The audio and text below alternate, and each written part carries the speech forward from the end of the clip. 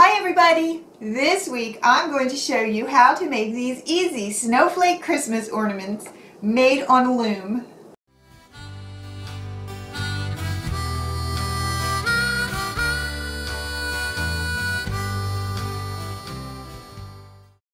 Today's shout out goes to Midnight Dreams because she noticed the snowflakes hanging on the door in our snowman tutorial and asked me to make this video. Thank you so much for noticing them and leaving your suggestion.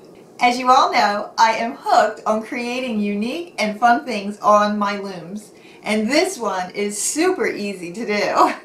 I love decorating with snowflakes, and not just on my Christmas tree, but I like to hang them all around my house, and they make great decorations all winter long.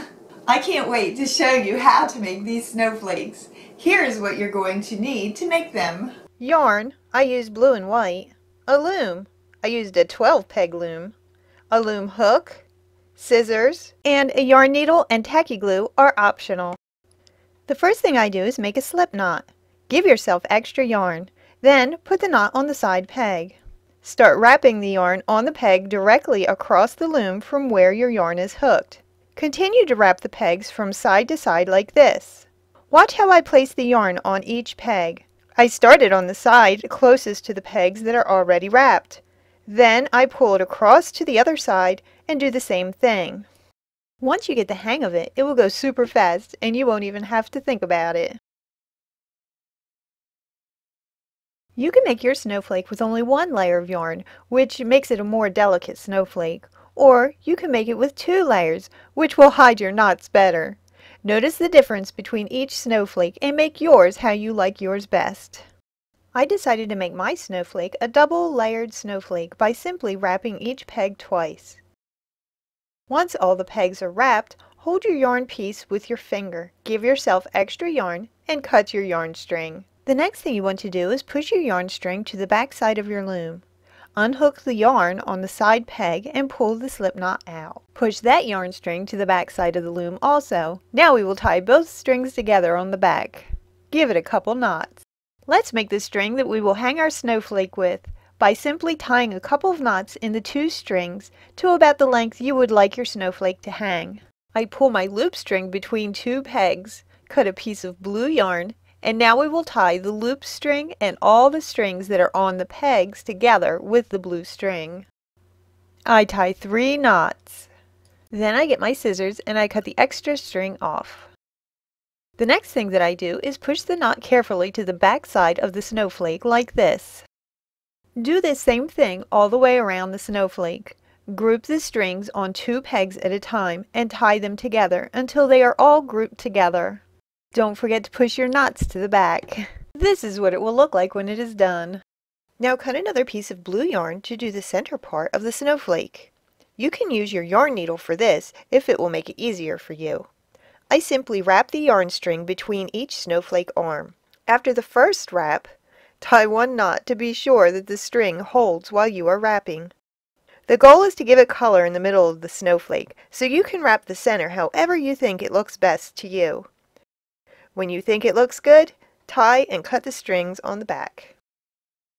Now it is time to take our snowflake off of our loom. I use the hook at first, and then the rest of it pops off easy at the end. I tied my knots 3 times because I noticed that when I tied it 2 times, some of the knots would come undone. And then I realized why not put tacky glue on my knots to be double sure that none of my knots come undone. It is quite simple to put a dab of glue on each knot, and I think it is well worth the wait for it to dry to be sure that the strings stay tied. Tacky glue dries clear, so there is no worries about seeing the glue. I hope you enjoyed watching me make my snowflakes today and that it inspires you to give it a try too. Please feel free to leave your comments, questions, and suggestions down below. I love reading them and responding to them. Don't forget to check out our Facebook page. It is a great place to share your pictures with us. I am so excited about all the pictures that were posted this week on our Facebook page. Let's take a look at all this awesomeness.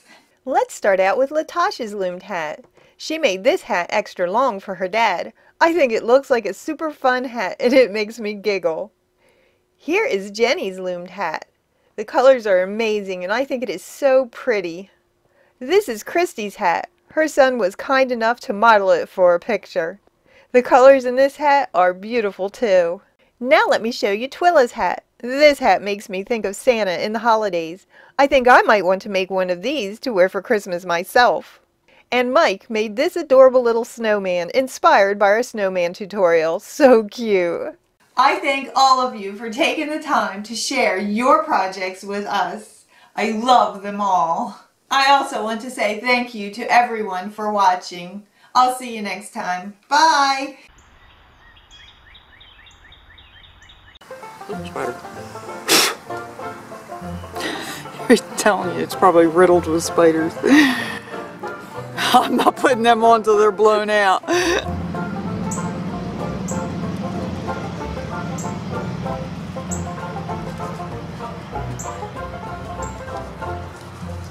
That was a little heavy. I hope this tip made your life a little bit easier. Say it again. That was stupid. So there you have it. A cheap and easy way to clean and protect your boots with motor oil.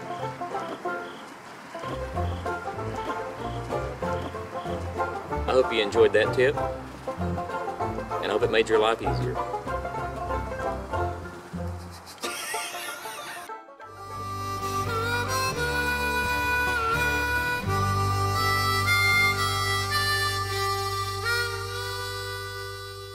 I hope you enjoyed this week's tip, and come back next week to see our next tip.